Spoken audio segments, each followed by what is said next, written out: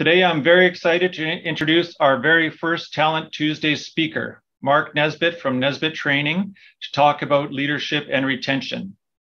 As a respected authority in the construction industry, Mark has accumulated over 30 years of valuable knowledge, experience, and leadership. As general manager of quarry operations for one of the top aggregate production companies in Ontario, he played a vital role in the recruitment, training, and promotion of numerous employees to operate safe, successful operations. Mark is passionate about creating a team of people who are dedicated, inspired, and driven towards personal success, as well as company goals. As a natural teacher, he takes great pride in helping motivated individuals achieve their own extraordinary success. Fellow colleagues who have worked alongside Mark can attest to his down-to-earth personality, trustworthiness, and approachable demeanor. Through over 15 years as a student of John Maxwell's teachings, Mark has harnessed a wealth of knowledge that equips him with the tools necessary to help others achieve their best. Following the words of John Maxwell, if you want to grow your company, grow your people. Please welcome Mark Nesbitt. Hello, how is everybody? I'm glad you're here. First of all, I want to actually thank Concrete Alberta for asking me to participate with such a group of what I would consider industry professionals.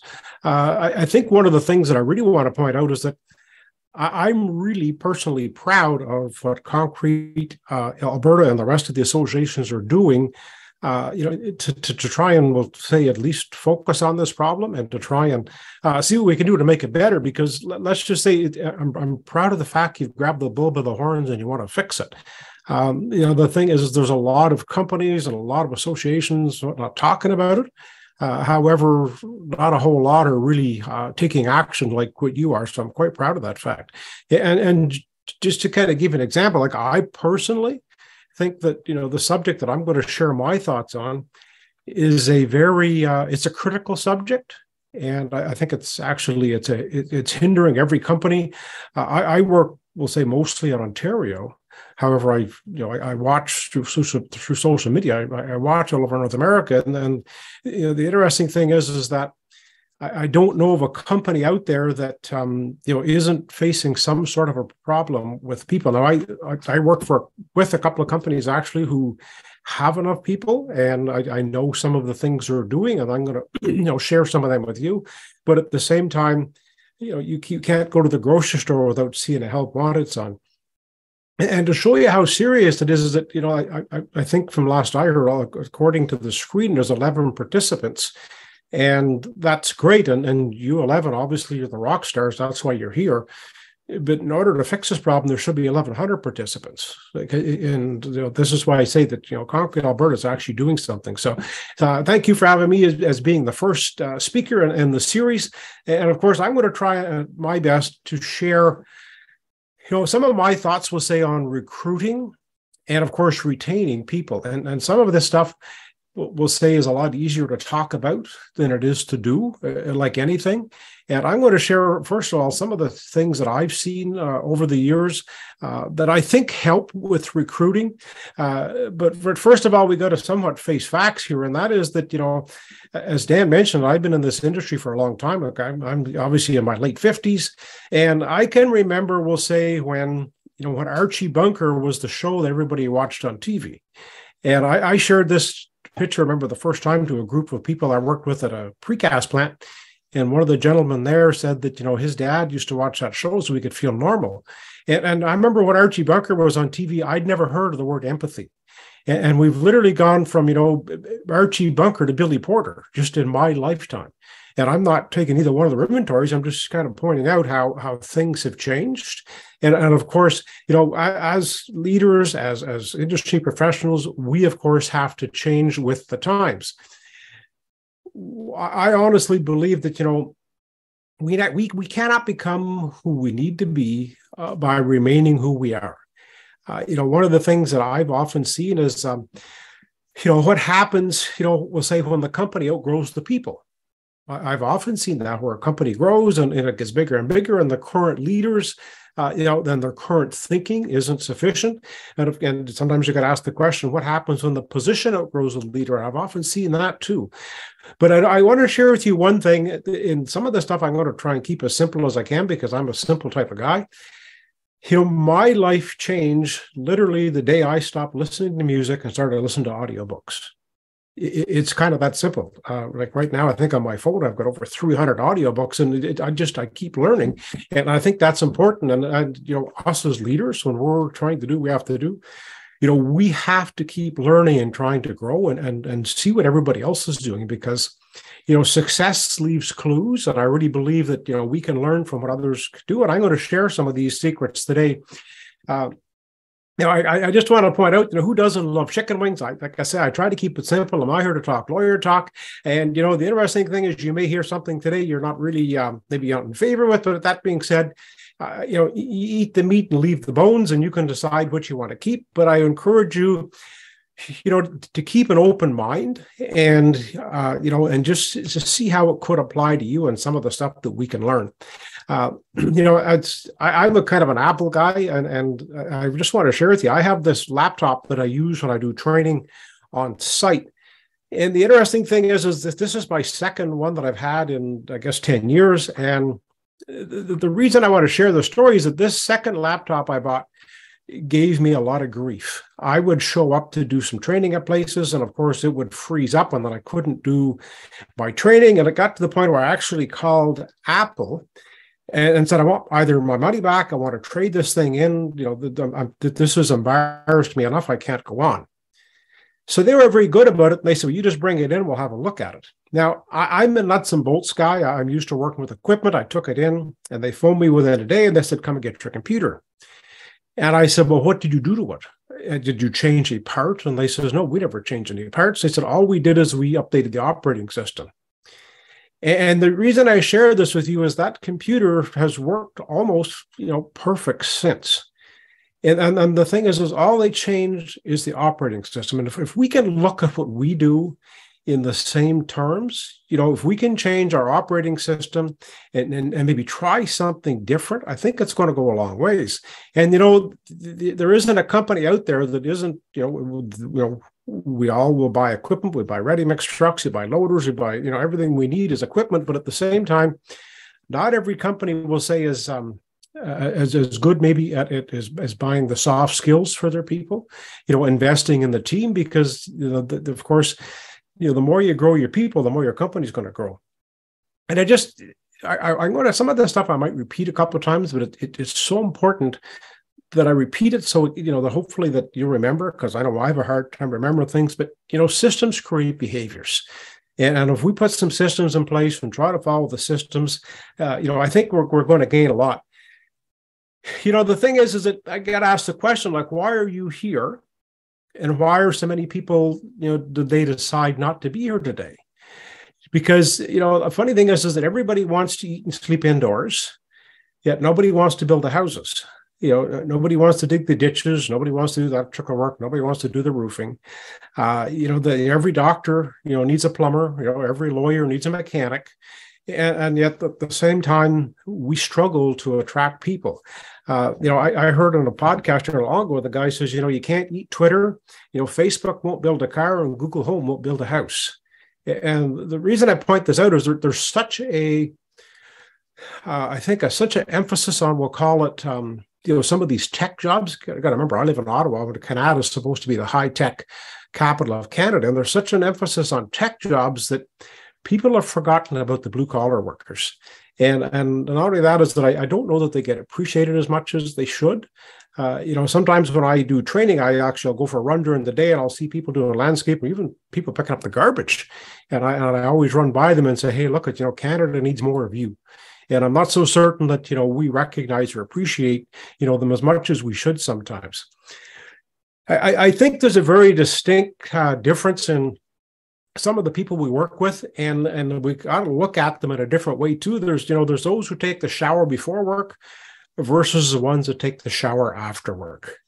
My experience has been, as I work with a lot of HR professionals, sometimes HR professionals will say aren't very fluent in blue collar language. And that being said, we have to learn to work with them a little bit more, and of course, to be attracted to them, to be able to attract them, we should say. But one of the things that we have to do, obviously, we got to recruit the people, and that sometimes can be very challenging. I do believe there's a lot of things we can do to recruit. I know I'm going to share with you some of the stuff that I've seen, some of the stuff that I've saw work, some that hasn't worked. And, social media is a big one. There's one company here in not too far in Ottawa, and let's just say it's not a very big company. They might have maybe 20 people max. And the interesting part of this is the owner of the company is now the host of the Con Expo podcast. And he's very active on Instagram. Like, he's one of these, what you'd call it, influencers. And, when you talk to him, he's got like almost an endless supply of people wanting to work for him because of who he is on social media. And I really believe that's something that we need, to consider, because, one of the things I think we can really do to gain a lot is, and I encourage the companies I work with to do this, is that, take a picture of your team, post it on social media, and of course, then the team gets to go home and show their kids, and they can kind of do a little bit of bragging. So I think social media is a big one, and that's why I put it first. And I'm not sure that every company is, using that to the best of their ability. I really believe that there's a lot of schools. Like, I remember when I was, say, in high school, I had no desire to go to university or college, and I just wanted to get out and work. And I know that there are people like that there today. And some of the more, I know what I've seen or experienced more so is the rural schools. I think that we have a better advantage of doing that. So when you have these job fairs at these schools, I think we can gain a lot there. Hunting, if there's any deer hunters in the group, one of the things, if you're going to go hunting deer, you just can't do it in your backyard. You have to go look for, the deer. And I want to share a story with you. A friend of mine, he used to be the general manager of a Moxie's restaurant here in Ottawa. And one day I just asked him, I said, where do you get your servers from? And he said, I'll give you an example. He said, I was at the Aldo shoe store at the shopping center. And he said, this young lady, sold me a pair of shoes. He said she was friendly, she was witty, she had everything that we look for in a Moxie's employee. And of course, he said, I gave her my card and said, if you ever want a job at Moxie's, let me know. And coincidentally, this lady also will say she knew that she could make more money at Moxie's than she could at Aldo shoes. So you can bet yourself she took him up on his offer. We can do the same thing. You go to Home Depot, or you see some kid that's working hard. Like, don't be afraid to give them your card and say, hey, look, you look like a real good hard worker. If you ever want a job, don't be afraid to give me a call, because, and I think we can do more of that. One of the things too is the company website. I work with one company in particular, we'll say, who is really having a hard time attracting people. And if you look at their company website, it's painful to get on there and fill out an application or look for a job. Because like I say, the people who will say take a shower after work, sometimes they're not very affluent on the computers. They're not really, maybe affluent, not the word, but they're not computer savvy for the most part. And it's got to be kept simple. And so your website obviously is a good one. Referrals and incentives. There are a lot of companies that I'm not sure exactly what it's like in your area, but a lot of companies in my area where, if I'm there and I bring in an employee, they'll give me $200 the day the person starts. And once they're there 3 months, they'll give them another $200. And I think there's a lot to be gained by doing that. And of course, there's government agencies. I know that some of the government agencies have people that actually want to go to work. A lot of them will say in Ottawa here tend to be more so immigrants, and from what I've seen, most of them are good workers. So I certainly wouldn't bat an eye giving them a job. I just Indeed is another one I forgot to mention. So just for what it's worth, I kind of looked at this. I took a couple of screenshots of some Indeed ads the other day. And like these ads, if you're going to, we'll say, fight for good people, you want to have an ad that will say is very appealing. Just looking for two concrete forming skilled laborers to assist on a large bore. That's all fine and dandy. I don't see a future in that ad. And I know that, with these ads, you're somewhat limited as to what you can put in. But I really believe that when we put stuff in there, we have to be different than somebody else if we want to attract. Because if there's 100 ads and they all read the same, all they're going to look at is money. And, I'm not so certain that those are the ideal employees. And of course, I think, again, where does it say in there that you're going to build skills, build a future, have a career with us? Like, you don't really see any of that. And I think there's a lot can be gained with our messaging. The greatest threat to us is thinking that somebody else is going to do our jobs. We are the ones that have to look after the recruiting. We're the ones that have to do the hiring, we have to do the onboarding, to do the whole part of it. And the thing is that, I think one of the things too is that, the greatest contribution in this world we could ever make, not be something we do, but it should be somebody that we raise or somebody that we train. And I think we need to keep that in mind that, as leaders, we go first. It's up to us to make sure we go first and make the changes that we have to do and to try to get somebody in.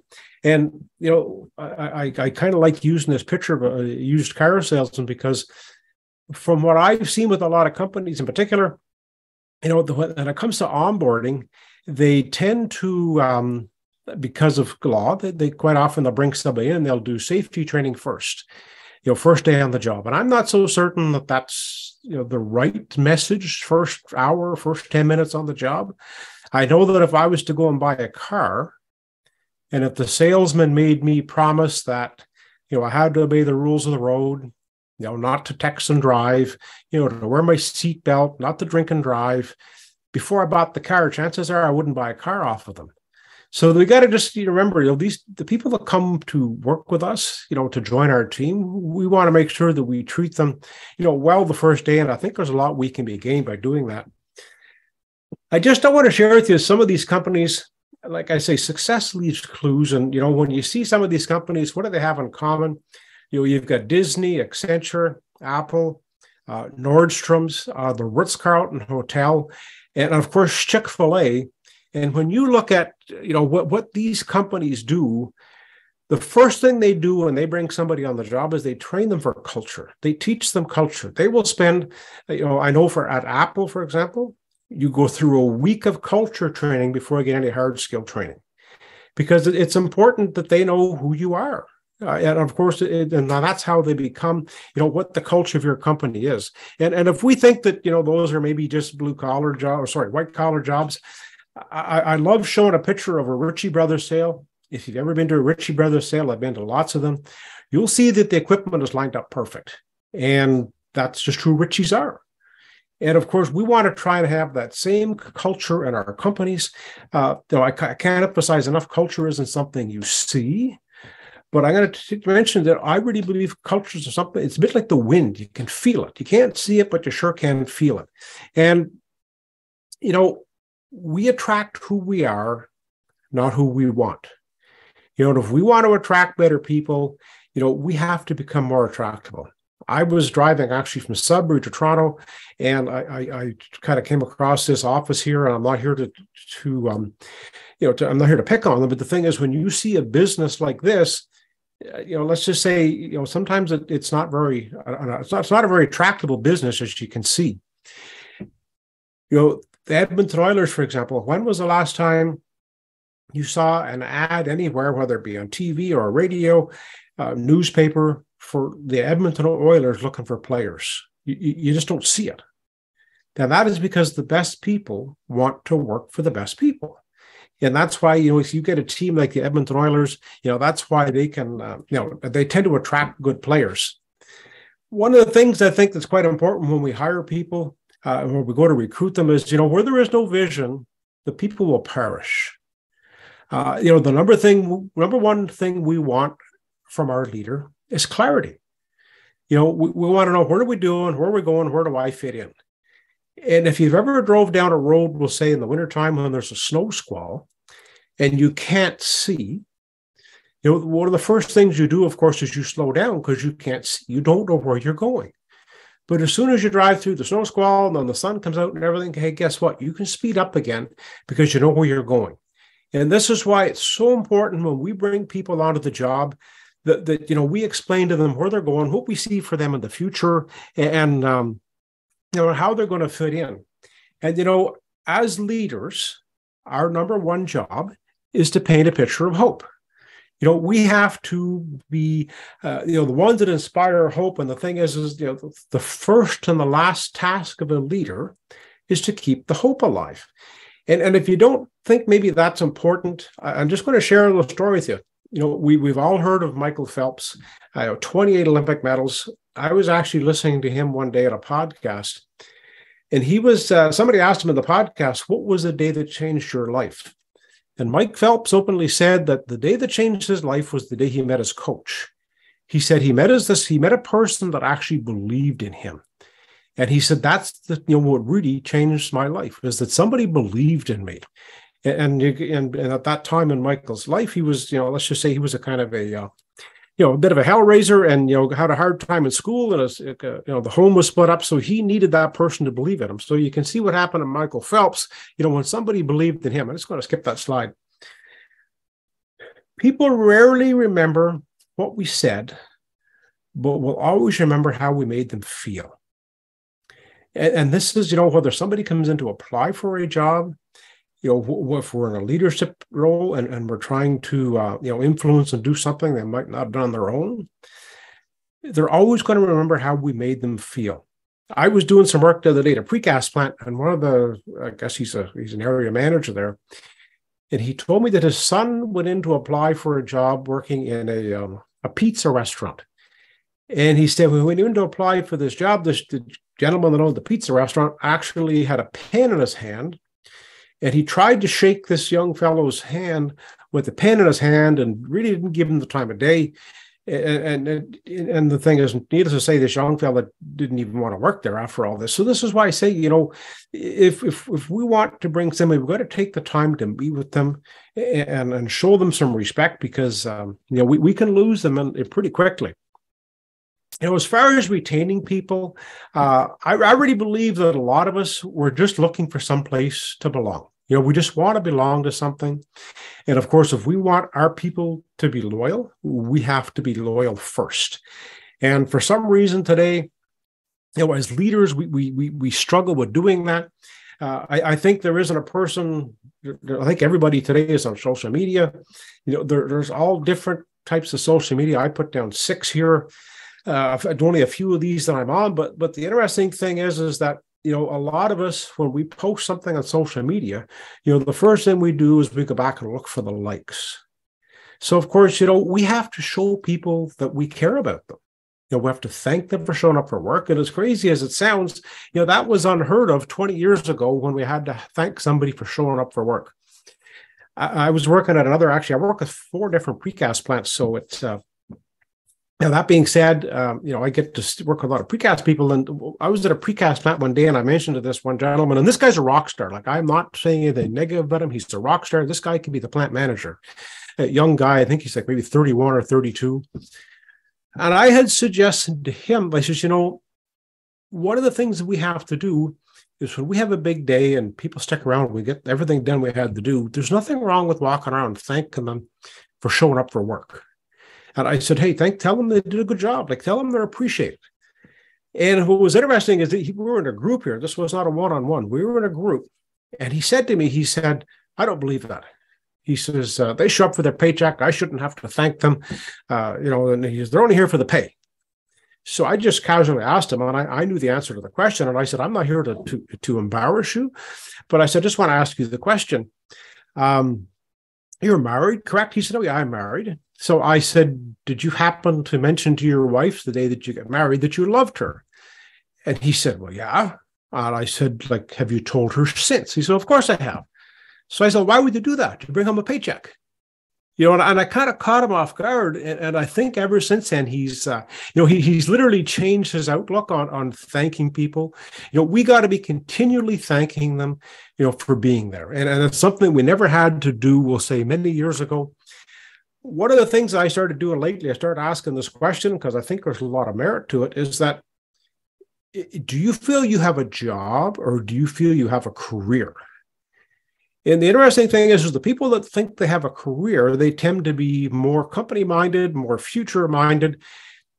And some of this will say, if they think they want to get a job, I'm not so certain we're doing a good job of doing the messaging to explain to them that they've got a career here. And one of the things that I say to groups every time I get working with them is, I don't know if you recognize this or not, but you're professionals. And in order, you've got more skills, in my opinion, than a hockey player. And I honestly mean that. They're professionals at what they do. And I think we have to tell them that. And, the thing is that let's just say our messaging is very, very important. And the thing is, I just want to point something out. I think it's quite true, is that I listened to an audiobook that, 26 is the new 18. So let's just say when I was 18, I wanted a car and this and that. And now, where I was at 18, it seems like people are 26 today before they want that same thing. So for what it's worth, I thought I'd throw that out because I think it's a very important point. I wanted to throw something in here that, I just want to jump the gun here, but, we very rarely ever quit a job. We usually quit the leader. It's been proven time and time again, at least 7, sometimes 8 cases out of 10, we will quit, the leader. We don't quit the company. And it's the same difference. Like I've got, I'm sure everybody, we've all got friends that are divorced. I've never had a friend yet that got divorced because they didn't like the kitchen. They usually didn't get along with their partner. And it's the same thing with on the job. And of course, in order to keep people, in order to attract people, I can't emphasize enough, we have to be more attractable. This is one of the, I think one of the greatest books ever wrote on leadership. It's called The Leadership Challenges. This book was first published in 1987. There's 30 years of research has gone into this book. And of course, there's 2 million copies sold. And there was some, what to call, in this book, they literally went all around the world and they checked every different industry and they've wanted to see what were these, what were the exemplary practices that people will, what do we look for in a leader? And the thing is the first thing that's important is we have to model the way. The easiest way to kind of back this one up is that people do what people see. If I show up for work every day on time, with my work boots tied and my safety, all the PPE on, guess what? The people on my team are going to do that. But if I show up late, the people on the team are going to show up late. So it's so important. The first thing that we look for in a leader is to model the way. And of course, we all, again, like I said earlier, the best people want to work for the best companies. So we have to make sure that we model the way, to the best of our ability.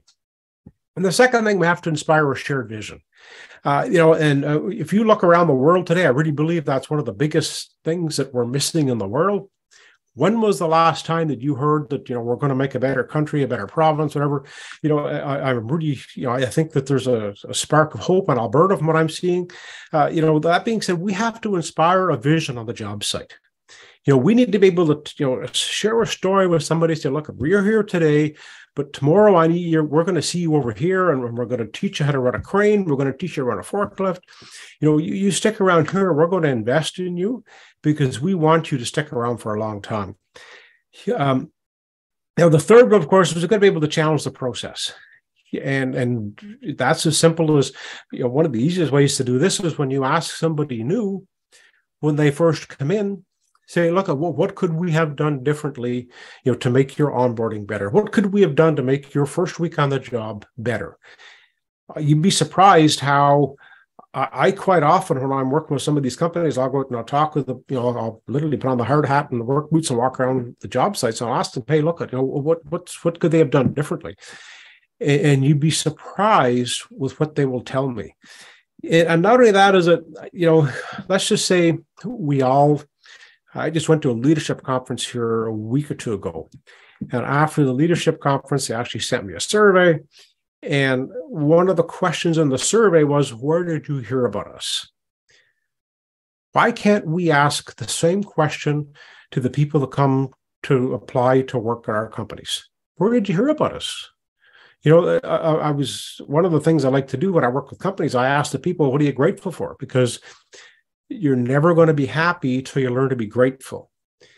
And one of the gentlemen the other day shared, hey, look, we've got a whole bunch of new people starting, and I'm just grateful that we got new people coming. So I said, well, where are these people coming from? Do you know? He said, no clue. But you see, this is what you need to learn. Where are they coming from? Because if you don't know what's working when it's working, how are you going to know to fix it when it breaks? The fourth, and of course, is enable others to act. Let them do something on their own. None of us want to be soldiers and just follow along. We're able to make the place better. And of course, we have to encourage the heart. Not very often we're real good at encouraging people. One of the things that I've seen is that, people typically will live up to our expectations. And, I certainly live up to the expectations that people put on me. At least I try my best to. And the thing is, we'd rather see a sermon than hear one.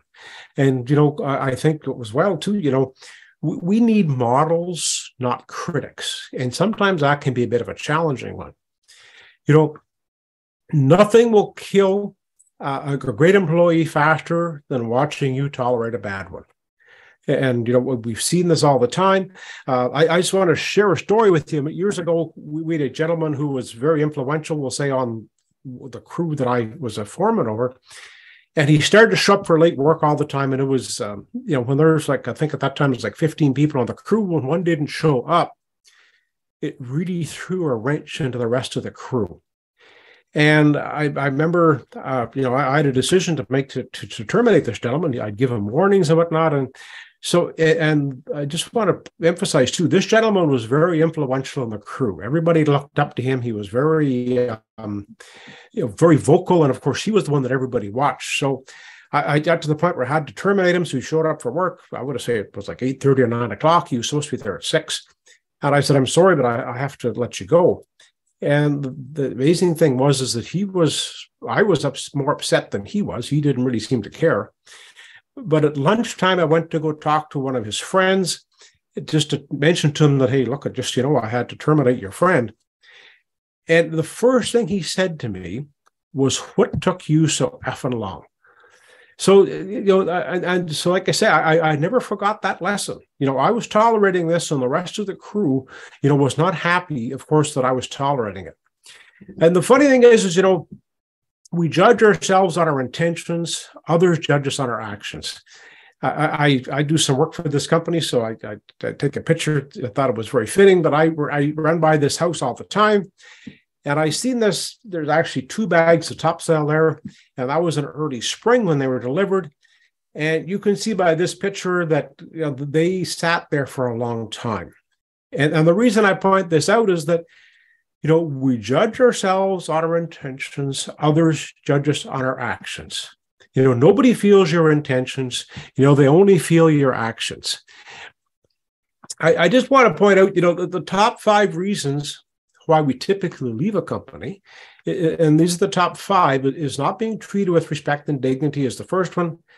Being prevented from making an impact. Young people, I know even today still, I'm kind of, I want to go in and help companies. And if I go in there and I see I can't help, I lose steam pretty quick. And young people in particular, they want to get in, they want to change the world. And if we don't let them be part of that, we can discourage them pretty quickly. Of course, not being listened to. Lots of times, we have good ideas. And of course, if we're not being listened to, it certainly backfires on us. Not being rewarded with enough responsibility. And the fifth one is money. I just want to share a quick story. I did some work with this one construction company, and they said that they had a hard time attracting and retaining people because they were based out of Sudbury, and the mines paid so much more than what they did. And that it was a real issue. So we did this little exercise called these value cards. I think it's 30 or 40 cards. So you pick up your different values. And there was, I want to say, 25 people in the group. And not one of the people in the group picked money as one of their values. So not everybody sticks around for money. And the thing is I really believe that, people respond to what we talk about. I certainly want to encourage, every company, every team to take what you call a class picture and have a goal of not losing anybody on the team. Because you got to remember, goals unify a team.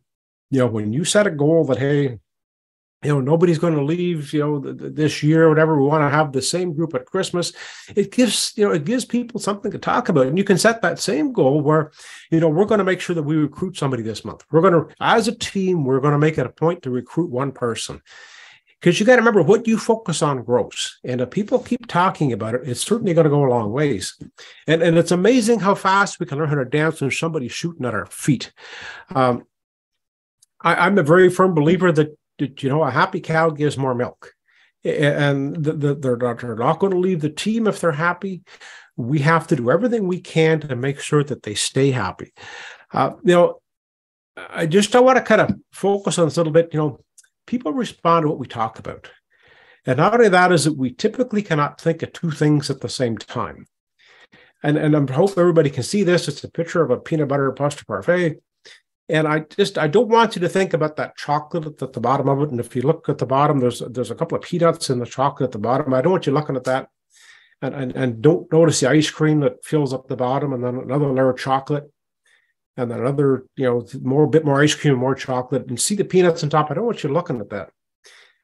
But you'll notice as I'm talking about it, it's impossible for you to not think about it. And the thing is, we have that same ability with the people on the job. I think it's safe to say that, everything rises and falls on leadership. Like I said earlier, we don't quit jobs, we quit leaders. We don't have jobs as leaders, we have responsibilities. And the thing is, if we want to keep what we have to give it away. We follow confident leaders. And we are at a position now in, I think, a lot of industries where I never thought I'd say this, but our vehicles are now outlasting our employees. It's not uncommon to have a vehicle that lasts 10 or 12 years, and you get vehicles that are people that last 3, 4, 5 years, sometimes if we're lucky. So we want to be aware of that. 90% of businesses fail because they stopped doing what made them successful in the first place. And the reason I bring that up is that quite often we bring somebody on the job, we hire them, we pay attention to them for the first couple of weeks, and then we tend to forget about them.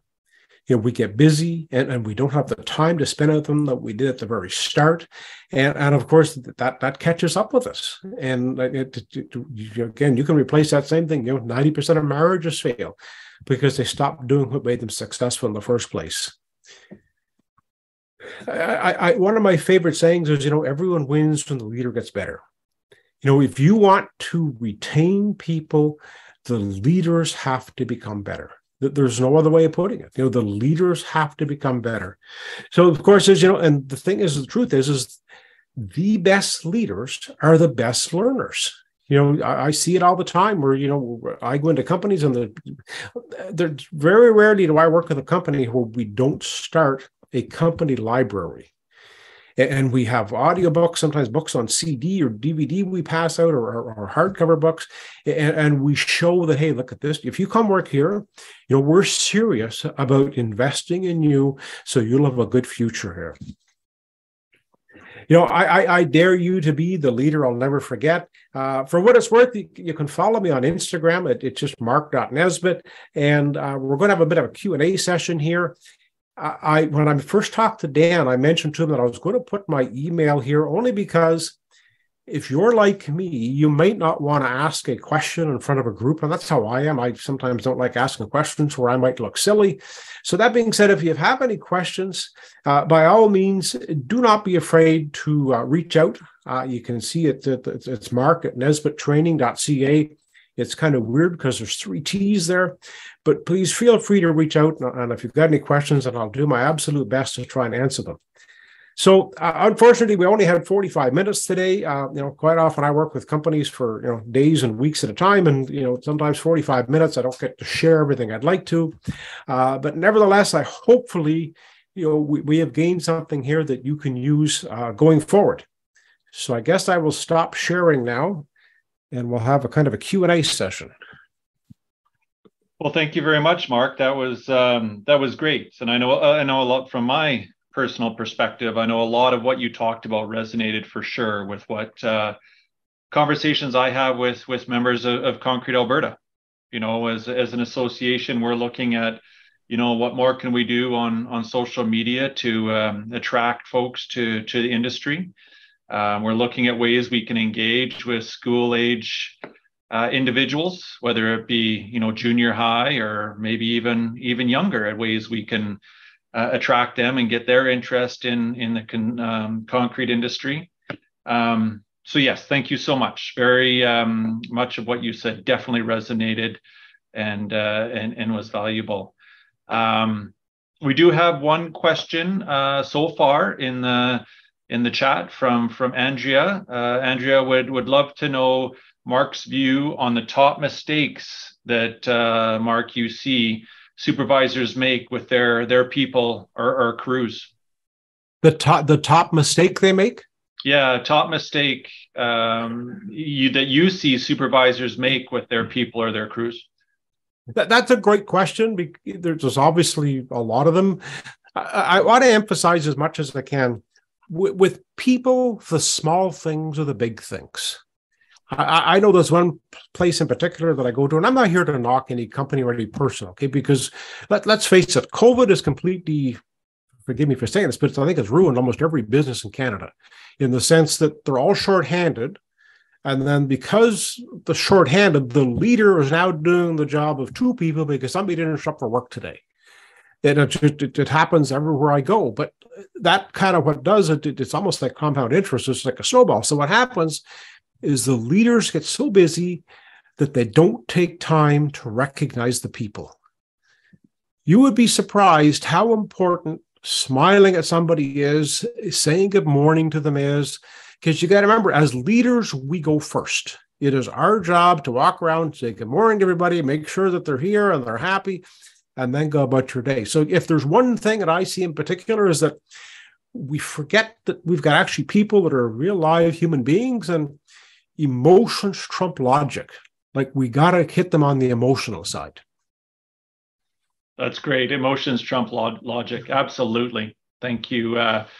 Thank you, Mark. Any other questions for Mark?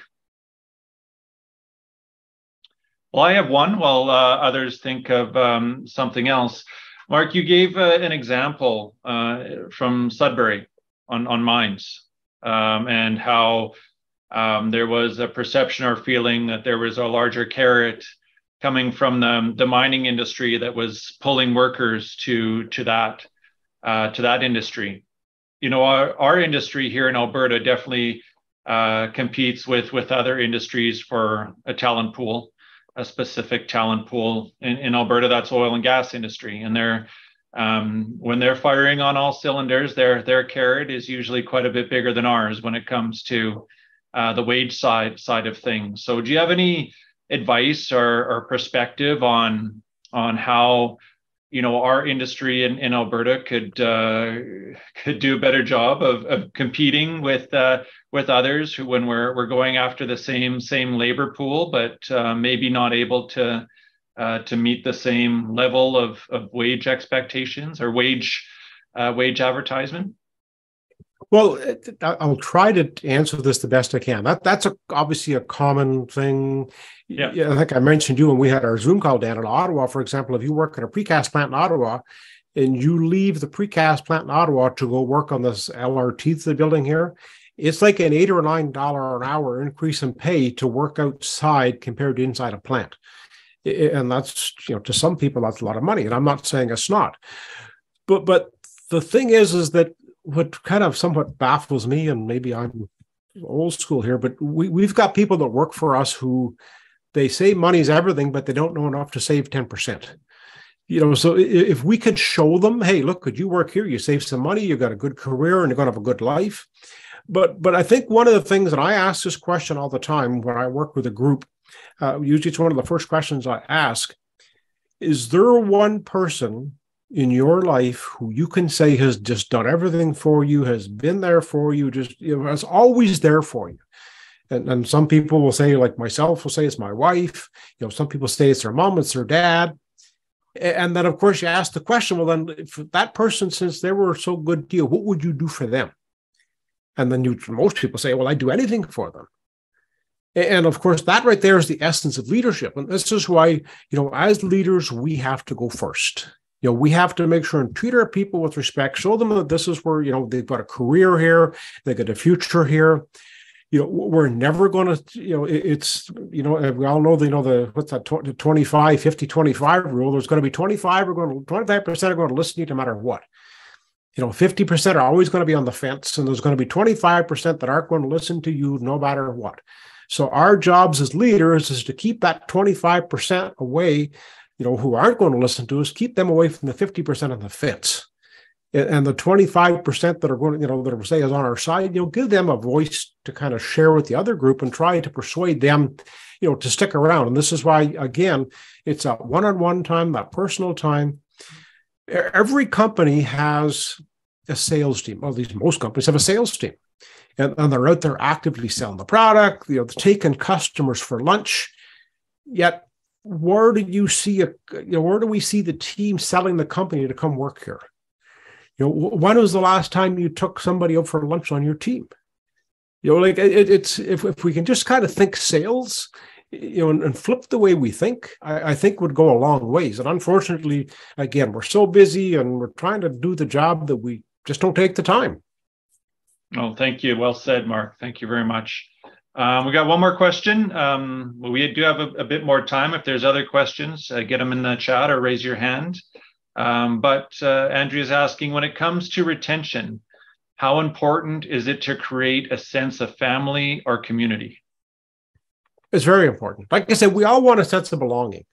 And a classic example is Peter Drucker says, we have to learn how to treat employees like volunteers. I know in my neighborhood in the wintertime, you'll see people out knocking on the doors for heart and stroke or cancer when it's 20 below trying to collect money. They're not getting paid to do that. It's because they feel like they belong to something big. And this is where, our jobs as leaders, we have to create that sense that we're doing something great, because we are. Like I often mention, because I work with precast plants, that, at the end of the day, they're just not making pipe. They're cleaning up the environment. If it wasn't for these concrete pipes going underground, where would all the dirty water go? And that's just one of the things at the top. We're doing something great here. And, I'll give you an example. When we start putting people ahead of the product will get made by itself. And that's just something that we've got to think of. Hey, look, we've got to put our people first and invest in them and train them and show them that we want them here. Well, I'll give you an example. This happened to me, for example. I've spent 25 years at one company, and this company I worked at, I'm not here to say anything negative about them, but they were not good at giving praise. And I remember the first time I was put into a leadership training, training of any kind, I felt like the turned a switch on that the company cared about me because they were investing in me. So I can't emphasize enough how, investing in the team is so powerful. And again, if you think you're going to keep 100%, it's just not going to happen. Let's just worry about the good ones. Yeah. Oh, thank you so much, Mark. Well, I do appreciate your time today, Mark. Again, very informative and insightful presentation. As noted by one of our participants, there's tons of great information that they're going to be sharing with their leadership team. So thank you so much, Mark. Thank you to our participants. And folks, please be sure to register for our next Talent Tuesdays webinar. So thank you very much, all, and please have a great day. Thank you. Thanks for being here, people.